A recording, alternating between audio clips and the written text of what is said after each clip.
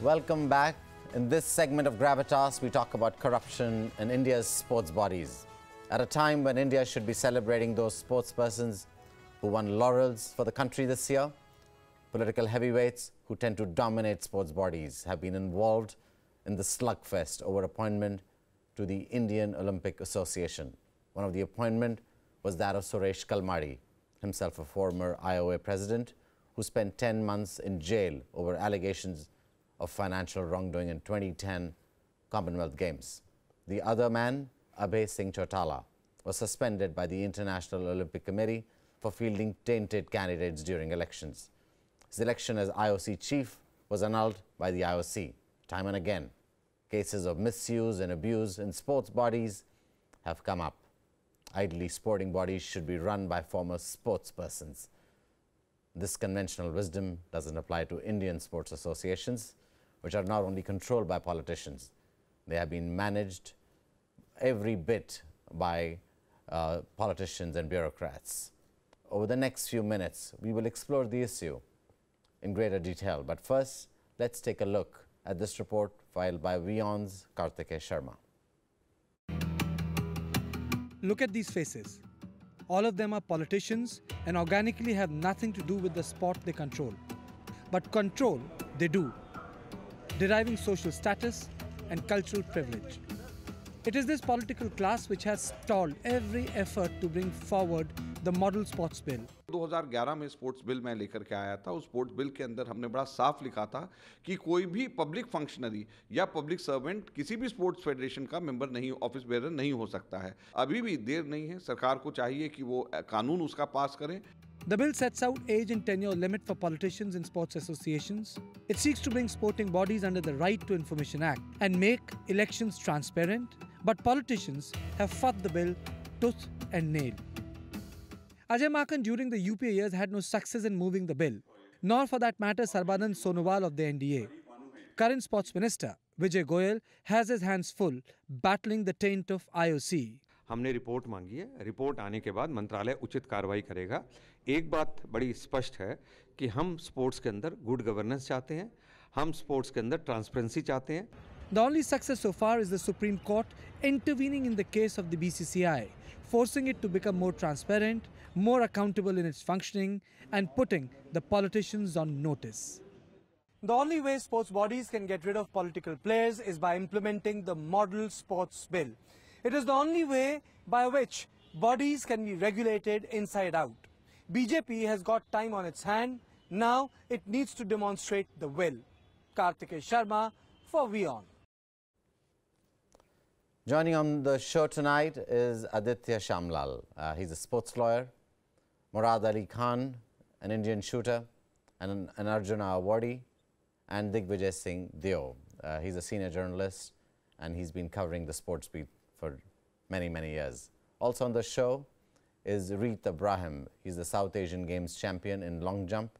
Jaspal Rana, an Indian shooter and gold medalist at the Asian and Commonwealth Games as well as Manavjeet Singh Sandhu, another prominent Indian trap shooter. Let's start by asking you, Digvijay, what are the politicians doing in these sports bodies? I just have never understood that. Well, they've always been there. In fact, if you look at the history of Indian sport earlier, when the Indian Olympic Association started, you had royal patronage. And in fact, it goes back to even cricket when the fight between the Patiala royal family and the Vizirnagar royal family happened for control of Indian cricket, came down to the IOA. But I think the politics in the Indian Olympic Association took center stage when Mr. Vidyacharan Shukla became IOA president in the 70s. And then it was taken over by Mr. Kalmadi.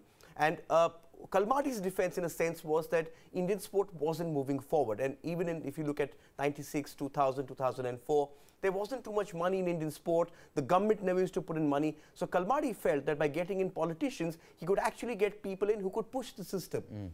But that's created a monster now, because most of the federation chiefs who are there don't have too much of knowledge of the sport.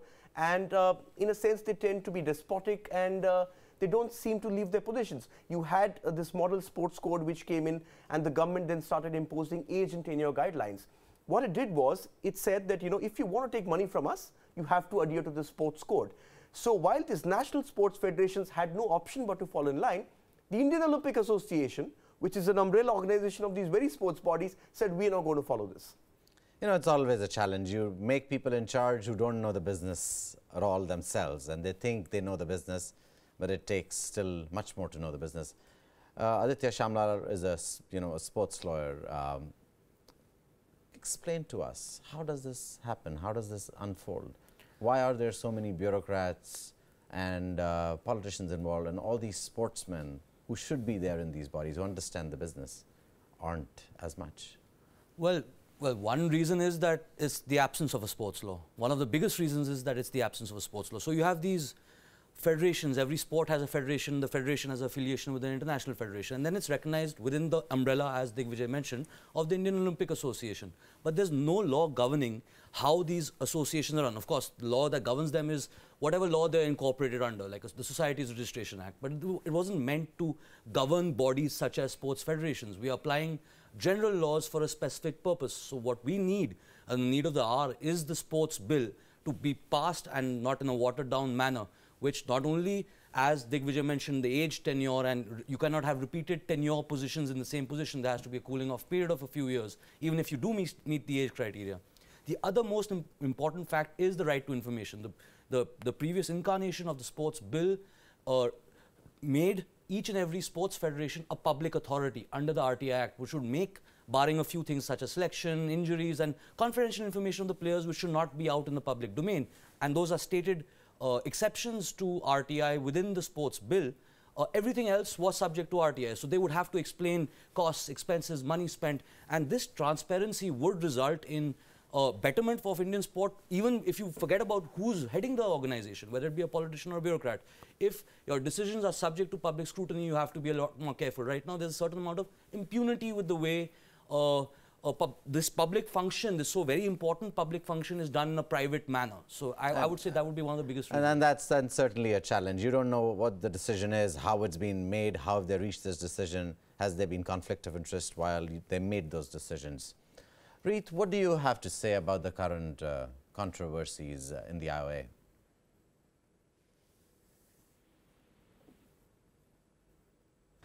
Well, they are supposed to be the highest sporting body in the country, and if they don't set an example to the other federations, and they think that they can, place people like Kalmadi and Abhay Chautala as their patrons and take advice from them, which federation is going to bother about doing anything good for the sports persons? They're not going to. So in the first place, the heads of all the federations were present there, more to 150, 160 of them. If they did not object, I'm sure it's the policy of you scratch my back and I will scratch yours. So they must have got something, or they must have promised something to all the federations, that saying that we will elect them anonymously, and we will see what will happen. Scratch my back, certainly one of the things that takes a lot of organizations down. What has been your experience as a sportsperson, Murad Ali? You've been representing India at the national and international level. What do you think about the administration of sports? Well, administration of sports, the less said, the better. Because sports administration is not the way it should be run in the country. If that was the way it is supposed to be run, then we wouldn't have been in this situation as far as sports go. But having said that, I think we are discussing something which is very, very important just now, because the two appointees by the IOA, one of them have already tendered his resignation or refused to accept it. The second person has said that he will not do it. And in the meantime, the Sports Ministry has also issued a warning saying that give us the details, and in case this is correct, we will take appropriate action. So I hope the person will leave the seat, because if he stays on the seat, then the Sports Ministry will be compelled to take action, and this is an opportunity to clean up Indian sports, because unless you remove the apex body completely or disassociate with the apex body, no change is going to come. And today the situation is such that all the funding of Indian sports is done by the ministry, by the government, by the Sports Authority of India.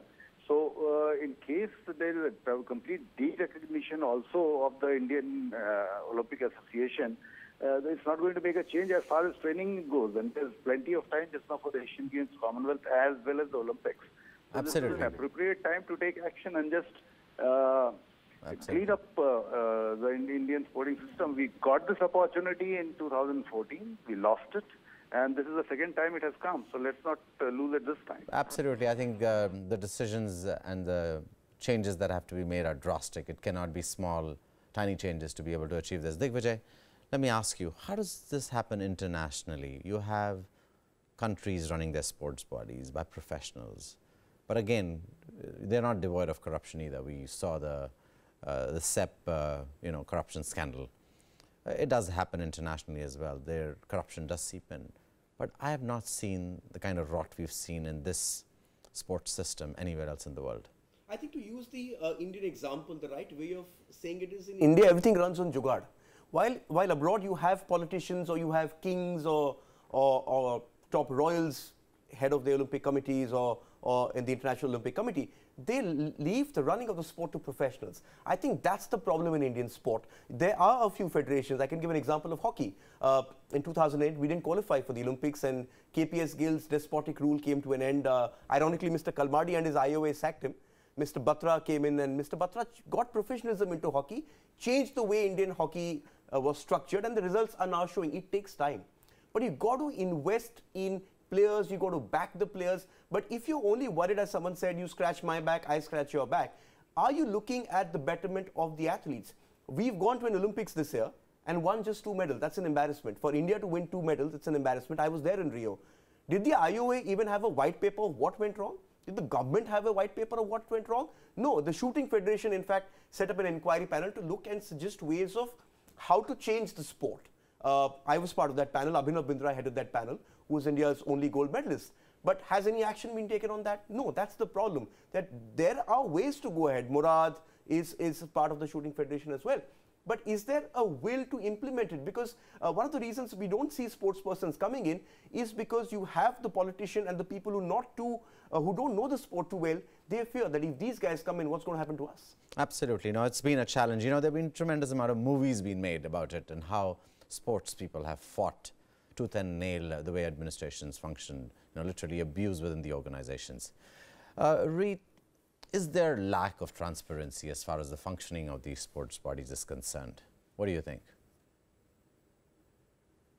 I would say yes, because if a person is passionate about what he or she is doing, then you will see the results, if not sooner, a little late than expected.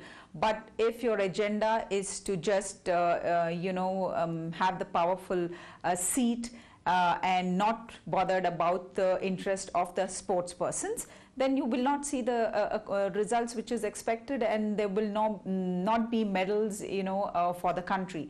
And if at all an athlete or a sportsman in the country has to do well, it is not through the help of the federations. It is just their pure passion, interest, and the support of their parents and well-wishers, and to a certain extent, the particular government, the state government and the central government.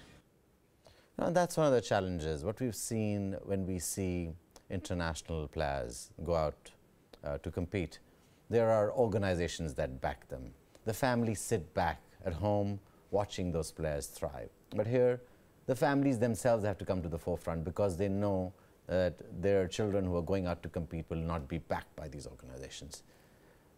Mr. Shamlal, tell us, what's your take on it? So that's basically where you have a situation where if you ask a sportsman, why have they done well, they'll say, oh, how have they done well? They'll say, we did well despite our federation, not because of.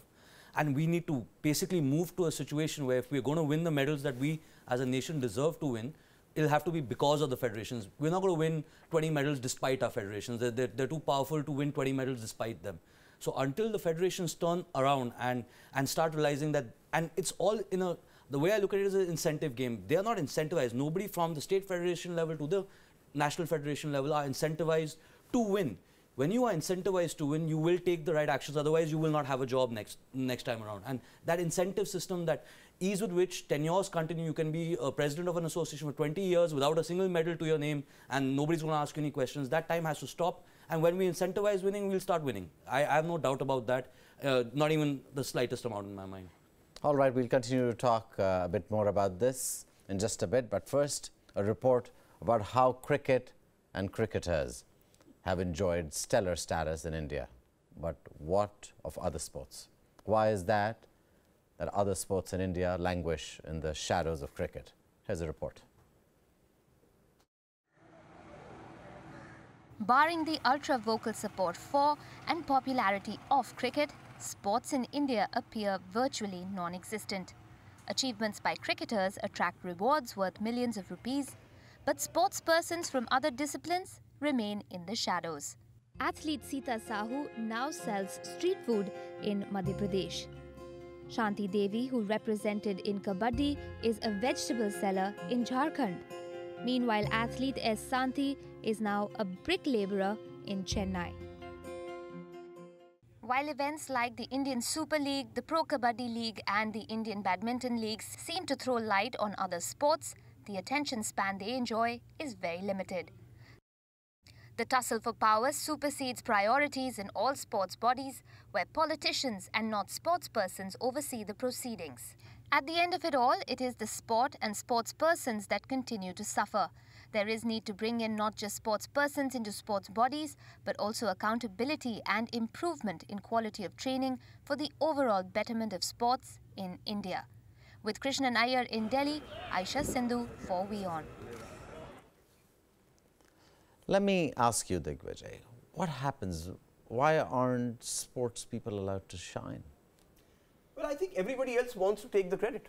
It's only once in 2 years when you have the Asian Games, the Commonwealth, and then you have the Olympics, where the athletes get a chance to shine. I think earlier the Indian athlete was very reserved, that he didn't want to take on the system. I think what's happened, and this has happened post Abhinav Bindra's gold medal winning exploits at the Beijing Olympics, Indian sport has changed. Earlier we only bothered about cricket and the cricketers, and there was massive scrutiny on the cricketers. But slowly it's changing. If you look at the kind of celebrity status which Saina Nehwal has, or Sania Mirza has, or even Abhinav or Mary Kom, it's changing. And you need more and more superstars to emerge in Indian sport. They need to be marketed well. And once that happens, then the focus is on them and not the people running the sport. Digvijay, you raised another point, as we were talking about, that these bodies need money so that they can pay their players to actually do well, because people have to be incentivized. Murat, let me ask you, isn't it essential for these bodies to have enough money so that players can be incentivized? They shouldn't be living hand to mouth because they're sportsmen or women. See, it is a very difficult situation, because what comes first, the chicken or the egg? We really don't know. We need money to promote sports, and for the sports heroes to be created, money is required, and nobody is going to put in money until heroes are created. So it's a chicken and egg story, and that's why none of the federations are getting any money, apart from the fact that whenever there are certain professional leagues, then it is different. But other than that, none of the federations are getting any money. And the entire funding of sports today in our country is being done by the Ministry of Sports and the Sports Authority of India. Today, if the ministry withdraws the support and the Sports Authority stands back, I think the sports in this country is going to just finish. There won't be nothing. We have to learn from cricket rather than criticizing cricket. I think we should learn from the way cricket has been marketed. You talk to some of the old cricketers, some of the cricketers who have been playing, who are my colleagues as such in sports, and when you talk to them, they tell you the stories when they had to carry the washing powder itself from India when they used to go abroad to play cricket. But the way the sports have been marketed over a period of time in a planned way, it has gone to that level.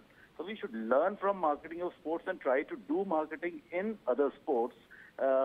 Some of the sports, of course, are non-spectator sports, so it will be very difficult to market it. But spectator sports, at least we could market it better and get more funding, because unless it's marketed better, funding won't come. And as far as the journalists are concerned, they have also to look into this aspect. The newspapers, the news channels have to look into this aspect, that starts telling stories when a person of other sports tries to change his car, put on that story rather than only the stories of cricketers trying to change their dress. Now that is something which the journalists have to look at. Absolutely. I've been saying this, but this never comes out, because whenever it comes to blaming the own system, nobody accepts it. But Absolutely. the blame also is from the journalist side. Absolutely. No, the coverage of sports is extremely important. We just ran a story yesterday about one village really, having 400 people who are training for wrestling. And certainly they're changing the landscape of India when it comes to wrestling. So certainly the involvement of everybody is required. But Shamla, let me ask you, will the involvement of the court in the BCCI situation, is that the way forward, or is it going to help cleaning out the system? Well, somebody had to bell the cat, so to speak, and one of the things as a lawyer which disturbs me greatly is the impunity with which the BCCI is ignoring and disobeying the Supreme Court's orders. They're using arguments like our state federations won't agree to this. Who are the state federations? You've given them the authority. The state federation disband the state federation and get a new one if your state federation doesn't agree to, toe the line which the Supreme Court is saying. So, you have a situation where I think the BCCI will set a sort of precedent. One of the biggest reasons why RTI and transparency hasn't increased in sport is because the BCCI still wants to be opaque. The day the BCCI allows more scrutiny into their accounts, no other sport is going to be able to say no. And I think some amount of transparency, scrutiny of how money is spent in these federations will go a long, long way in actually balancing it out. And the fact that it's gone up to the Supreme Court and the committee was formed and the committee spent their time, they talked to the stakeholders, they came up with some resolutions. Now, I don't agree with every recommendation of the Lodha committee, but there has to be a concerted effort to comply, which as far as I as a lawyer, as I look at it, this is not how you comply with the Supreme Court order. The chief of Sahara has been in jail for not complying with the Supreme Court's order, and the BCCI can walk around with an impunity not complying with it, which boggles my mind as a lawyer, honestly. Absolutely. I'll come back to you. Do sportspersons avoid taking administrative positions in sports bodies? Reeth, could you shed a little light on that? It's not that easy. They say if you are a good athlete, not necessarily that you are a good administrator, and I agree with that, because most of the sportsmen who are done with their career, they don't want to come back to the sport to help and encourage the youngsters. And their attitude is, well, I have been in the sports scene for a long time and I don't have the time or the energy to give back to the sport. And that's one of the reasons that more and more people like politicians have taken over the federations and associations, and they stay put there. Murad Ali, what's your take on sportspersons shying away from administrative positions in bodies? Sportspersons are not shying away from the body, but in case you see the pattern in which the voting is done, it is very, very difficult for anybody to get into a federation. I mean, barring one or two federations, forget the shooting federation and one or two other federations, but most of the federations it is impossible until unless you are an insider. You cannot take any position because of the voting pattern, the way it has been designed. It has been designed perfectly to ensure that the changes only take place from inside and not from outside. That is why you will find there a lot of times there has been revolt from sportspersons to get into a federation, and they have not been able to do it because it is impossible to cross that and beat that system. And the only way to do it is completely disband the Indian sporting system and restart again. This opportunity we got in 2014 or 2013. Absolutely. We lost it that time. Right. Now is the second time we have got it, and Absolutely. I hope the Ministry of Sports sticks With you. to the decisions that they've taken, and this is the time to Right. disband it completely and start afresh. We cannot. I agree with you. Nobody is going to ignore 20% of the world population. Do you think International Olympic Committee No, can agreed. discard 20% of the world population? Agreed. Digvijay, your closing thoughts, last 20 seconds. What needs to be done? How do these organizations move forward? I think it's going to be a mix. I disagree with Murad that you can just chuck the federations away. But there are examples which have already been set in Indian sport. And I'll give an example of badminton, which we won 2 Olympic medals in London and in Rio. Now the badminton federation is as opaque as other federations. but they've given full control of technical matters as far as the sport goes to Pulela Gopichand. And he runs the national camps, he decides what has to be done, and the results are showing. That's the way to go. There has to be involvement. Both have to get involved. The federation president knows that as long as Gopi is doing his job isn't threatened. Absolutely. I think that's the way to go. Absolutely. Thank you very much, Digvijay. Thank you, Ms. Shamlal, Mr. Murad Ali, and thank you, Reet, for joining us for this discussion. I think there is a consensus here that Indian sport needs to be cleaned out. If the performance of our sportsperson is to improve, and it's time to wind this edition of Gravitas. Good night and good luck, and thanks for watching. Great.